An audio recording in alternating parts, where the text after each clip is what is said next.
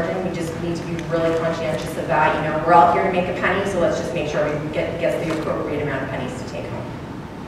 Also, marketing. We want to make sure that we can advertise and market those products, make sure we get the message out to the consumer that we have the right brands at the right price to service your needs. Selling. This is the largest component of category management that most of you may not expect. And that's because within category management, we need to think about every person that's going to be looking at this product and making sure that they understand the benefit and the value of it, that they see that there's a return on investment in their time, with their money as well, to make sure that we communicate that message effectively. And that's really where the selling component comes in. So our key relationships involve our vendors and suppliers, sales and customer service, and inventory planning within our own group. Above and beyond these key relationships, though, we need to focus on the consumer while prioritizing our customers. This is kind of our two-step distribution model. You know, this is my version of a two-step. It's keeping my eye on both the customer, which is our retailer, and also the consumers as well. We need to sell it to our retail owners, our store location owners, and they need to then be able to sell it through to the consumers as well. We have a team of 5 category managers currently working under the guidance of Andrew Pantavides, who's our hardware procurement merchandising manager.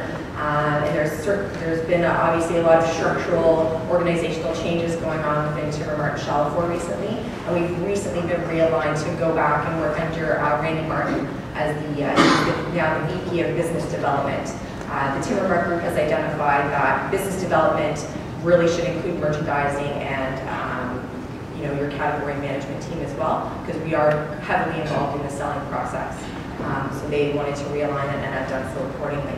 However, and the reason why I've kind of split this out is to identify that there is another kind of procurement arm within our division, which is on the operations side, with our inventory planning group. So Brett Walters, who's the general manager for Chalifour Canada, manages our inventory planning supervisor and her team.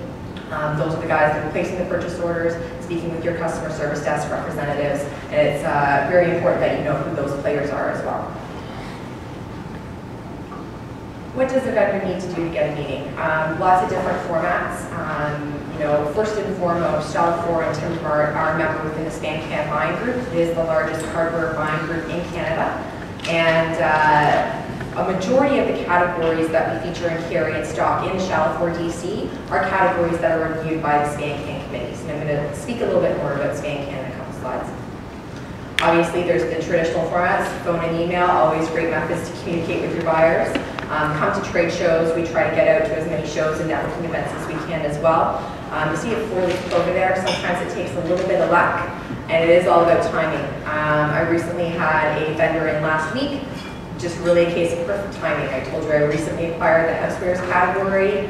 Very small category. It's considered a secondary category within our stocking assortment at Chalifour. But I was looking at a December flyer for our Ace banner, and I had 2 pages of houseware products to fill. Going, I have no idea what I'm going to put in here.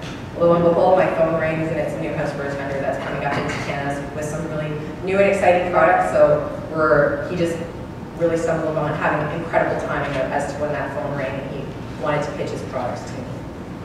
And the next one that I really want you guys to focus on is relevance. And it's talking about, you know, is this a problem solver? Is this going to help the retailer? Is it going to help our consumer? Does it resonate? Does it make them feel good? Kind of talking about what Bob was talking about earlier. Does it bring them closer to their goals? Does it arouse their curiosity? Does it tug at you at all when you're looking at this? You really need to make sure that what you're bringing to the table is a relevant product and a relevant program.